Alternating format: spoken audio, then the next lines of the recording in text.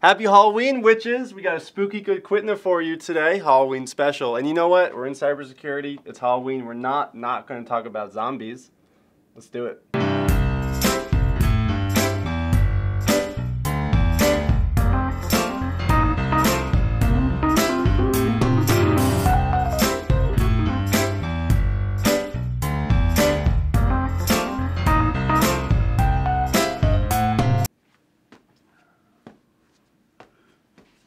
Now that I have my Halloween costume, we're ready to dive into the content of the QTNA. So what we're talking about today is scanning using a zombie.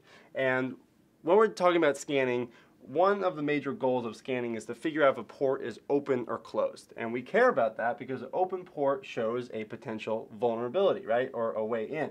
And we're going to use a zombie because in scanning, we want to be stealthy. We want to be as discreet and stealthy as possible. So we're using basically a machine on our behalf, known as a zombie, to actually make that happen so we don't get caught and somebody else does, okay? So what we're going to talk about today is something called an idle scan.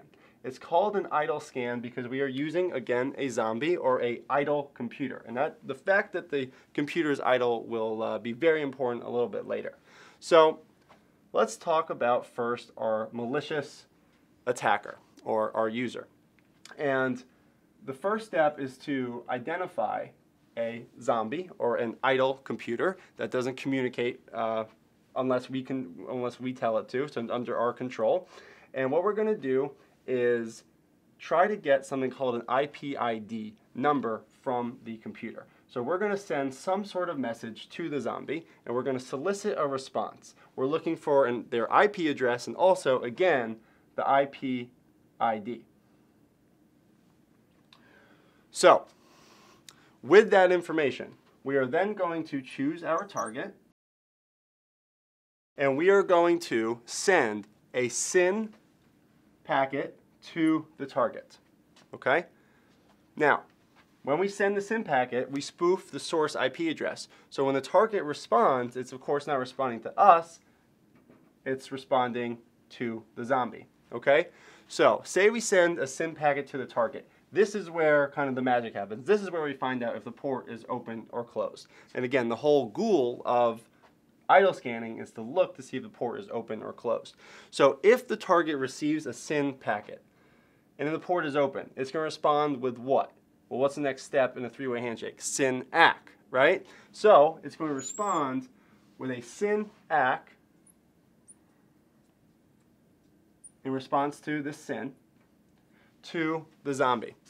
Now the zombie just gets this random SYN ACK, so it's going to have to respond with its own reset back.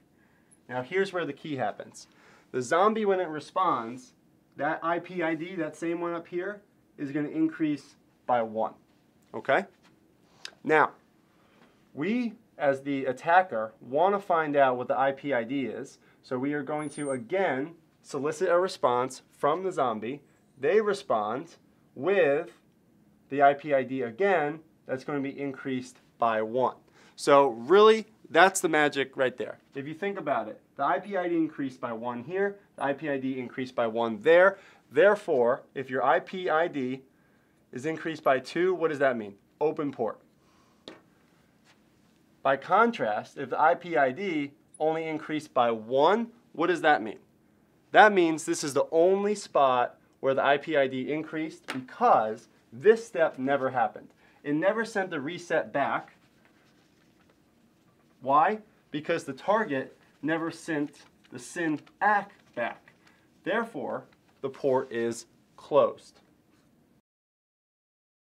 So again, this is something called an idle scan or IP ID scan, and the whole idea is looking for open or closed ports, and that about just wraps it up.